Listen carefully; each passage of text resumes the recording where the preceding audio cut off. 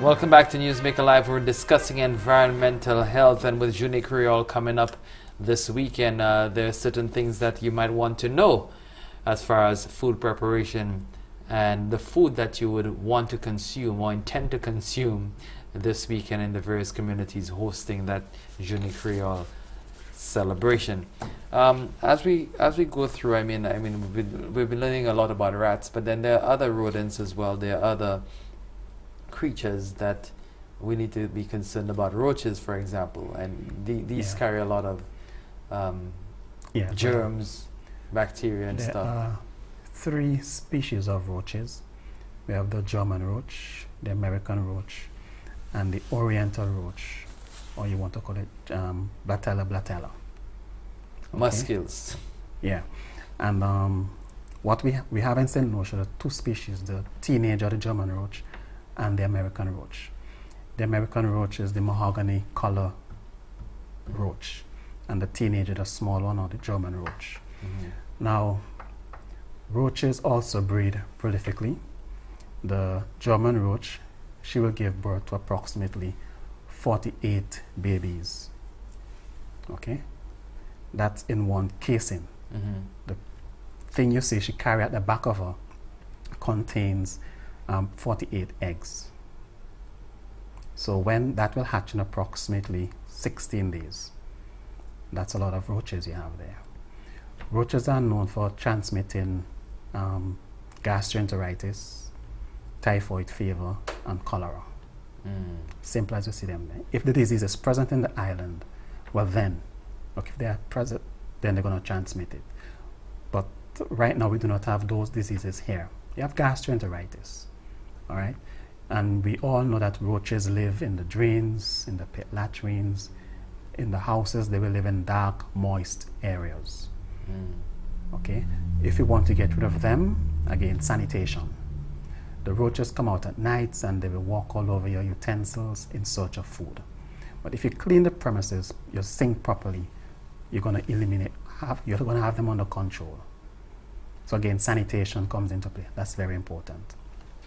So again, we focus on the roaches from the ministerial perspective once they present a potential disease threat to persons. In the food establishments, we will advise persons what they need to do to get rid of the roaches. Again, sanitation comes into play. They have to practice good sanitation measures to eliminate the roaches. What about the Oriental roaches? We don't have it here. It's the Chinese that really have. What do they look like though? They're flat and they're broad. Flat and broad. And they move slowly across the floor. Okay. Right. So they're easier to kill? Well, walk on them, you mash them, yeah. Because they're very slow. And you have all these the German roach is very hard to kill. You need to get a special poison for that one. Okay, special poison. The American roach, easy to kill. Any kind of insecticide on the supermarket shelf would be effective against them. So but you have to change the chemical periodically. If you continue using, for example, BOP for the entire year, roaches may develop some resistance. The offspring may develop some resistance to that BOP. So you have to change it. So to control them, you can use those on the shelves insecticides. So you're saying, in other words, those people who favor one insecticide and who say use BOP all the time, or who use Baygon all the time, or use the fish, they need to change. That this is not very effective. No, it's not. Now the German roach, why is it difficult? Are they immune to some extent to those insecticides or something? But I wouldn't say they're immune. Their exoskeleton is a little different, and the way they eat, the quantity of food that they may consume, is not as much as the American roach. So it becomes very difficult to kill the German roach. All right, and the best way to really deal with them is to make sure you do not. They travel on the crates, the foods that you bring in, your crates of juice, your juices, your milk. They travel on those. They hide on them, and they enter the house and eventually create an infestation. So the best thing is, again, sanitation. Practice good sanitation in order to keep them out of the establishments. So what we've been saying is keeping your environment clean is important because it doesn't just take care of rat, it takes care of cockroaches, it deals with flies, it deals with a host of other vectors. Dealing with the issue of bulk waste, so often people have an old refrigerator in the yard, old stove that they do not need. Sometimes you have piles of lumber, that is decaying, rotting. We need to begin to engender a sense of cleanliness in our day-to-day activities. We must begin to think clean and act clean. And what we found is we're dealing with a generation where many times people throw things all over the place. And you would expect we would have matured at this particular time to better manage our waste. But when we do that, we're providing food, we're providing harborage for a number of these pests, and we're creating our own problems. I mean, we talk about castries and being infested with rats, but when you look at castries on a whole, many times you see it as a dirty place. Right. The streets are not cleaned, you get the foul odor emanating from the drains.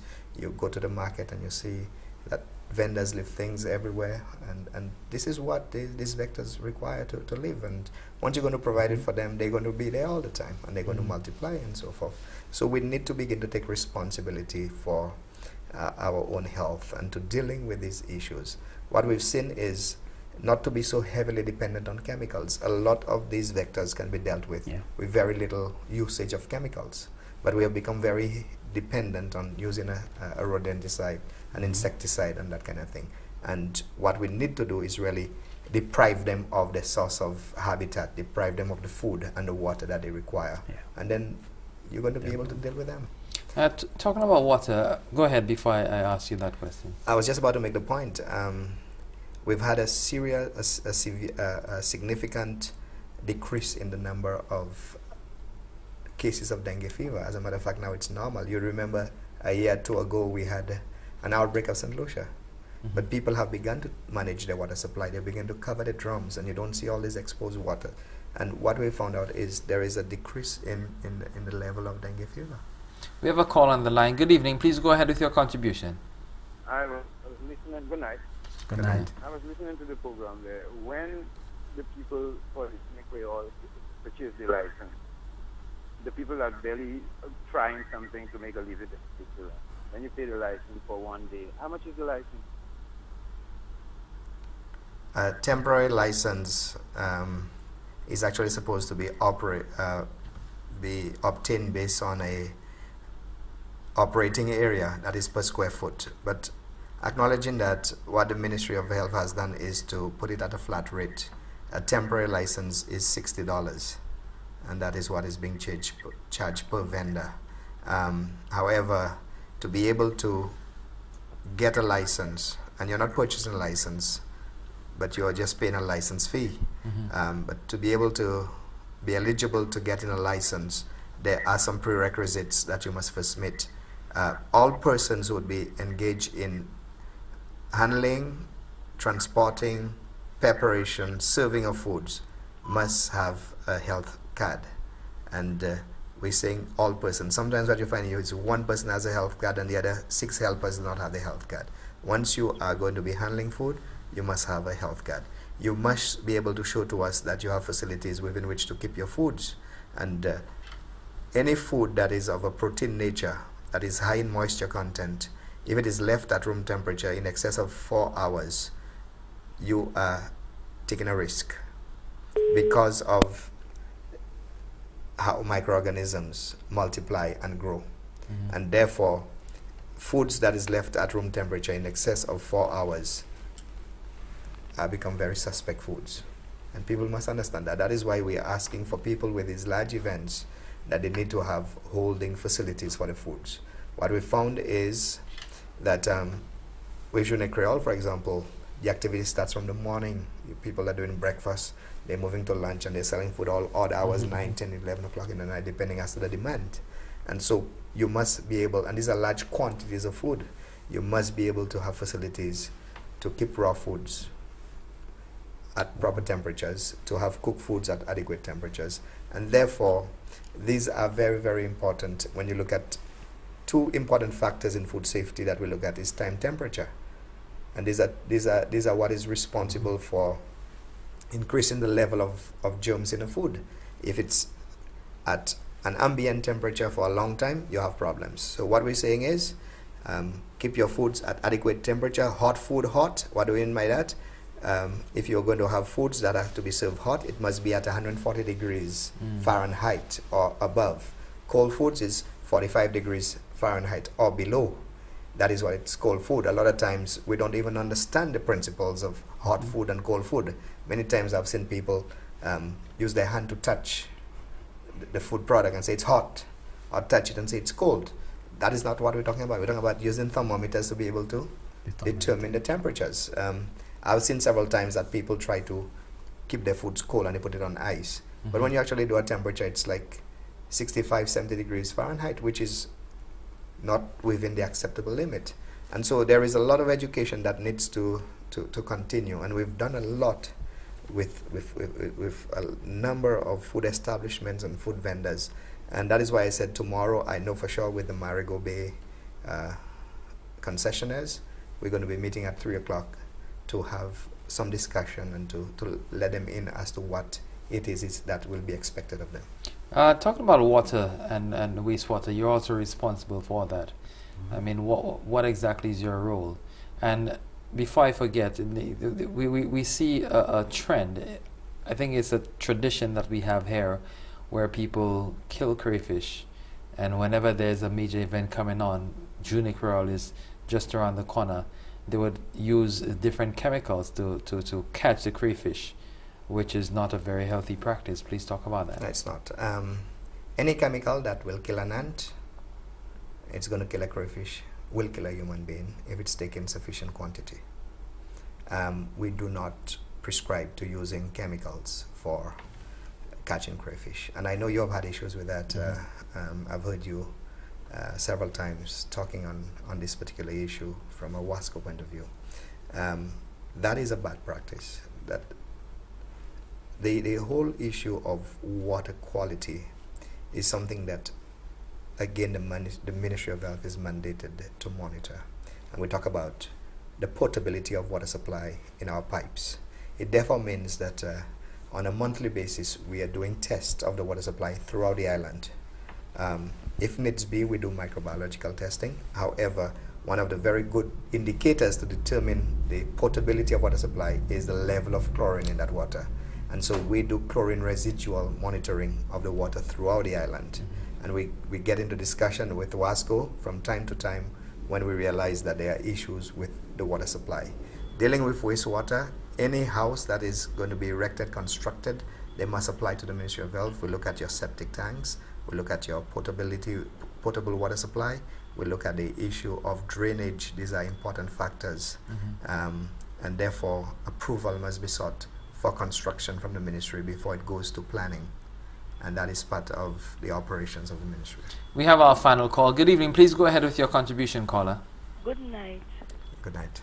Good night. In view of the fact that many communities are not able to participate in Creole Day simply because of high cost, I heard the gentleman saying that the fee is $60, the health fee or whatever. Yes. What I am saying, since so many people in different districts are participating in Creole Day, the fee can be $20. The ministry in collaboration with Folk Research can organize something. Because, for example, look at this year, how many communities are hosting Creole Day? Very few, because the expense is getting a little too high. So if something can be arranged for next year, all these lectures, all the safety habits, all these things can start early, and some of the fees, please reduce on them somehow or the other, so people will be able to participate more. I'm listening on the phone. Thank you very much for your contribution. Is that something that can be done, or is it something that is legislated? I think, I know it is legislated, so I cannot on my own decide to waive a fees.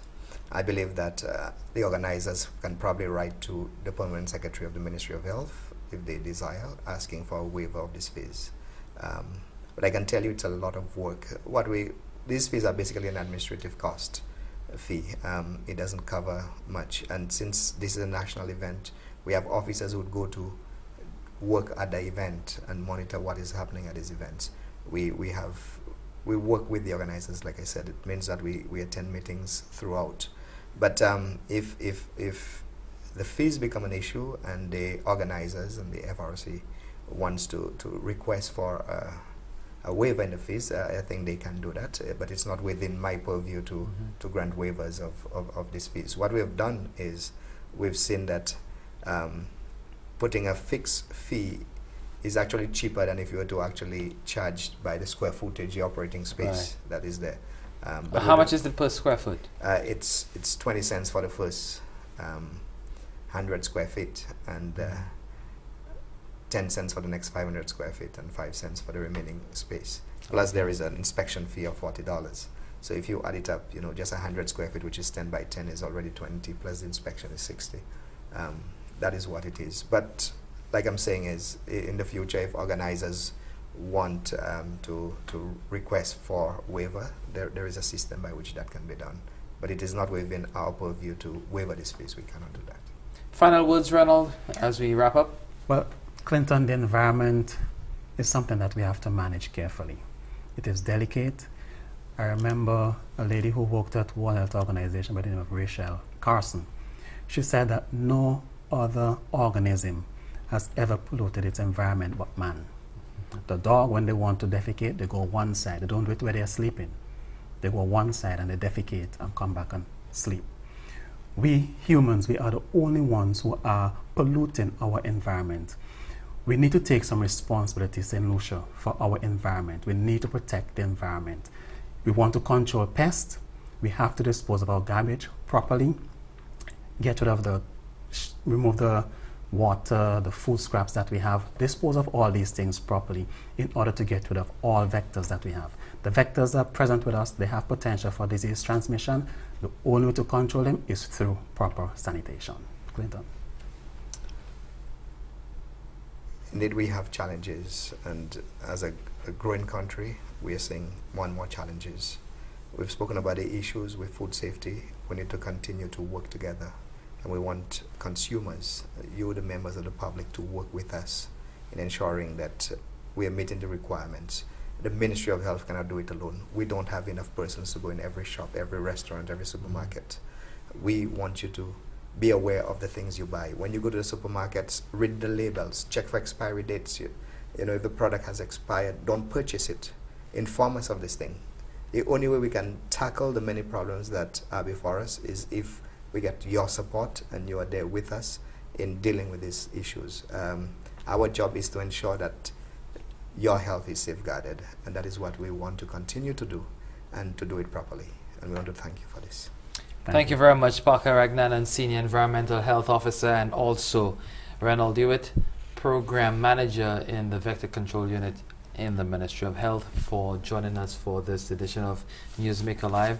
Very important information, very informative. I learned a lot tonight, and I'm sure that you listening out there would have learned a lot as well. So we want to invite you to come back again to tell us more about how some of your programs are progressing. We didn't even get to talk about mosquitoes, which is another vector. Flies, another one, bed bugs. So many vectors that we did not discuss, and we can always discuss them because they affect everyone. Yes. They don't stay in one place, but once they're in our environment, everyone is affected by it. Well, that's all the time we have for this evening on Newsmaker Live. Remember to join me next week at the same time for another program. Just a program note though, tomorrow evening Delia Dulaw will be here for Dulaw Factor Live. So join Delia and her guests for another very interesting and program that is out of this world. On Saturday night, God willing, I'll be here for the Press Club with some journalist friends of mine, where we break down the happenings for the past week. So join me for that program as well this Saturday, right after the news at 8 o'clock. Until that time, I'm Clinton Reynolds. Do have a wonderful night, and thank you very much for joining us.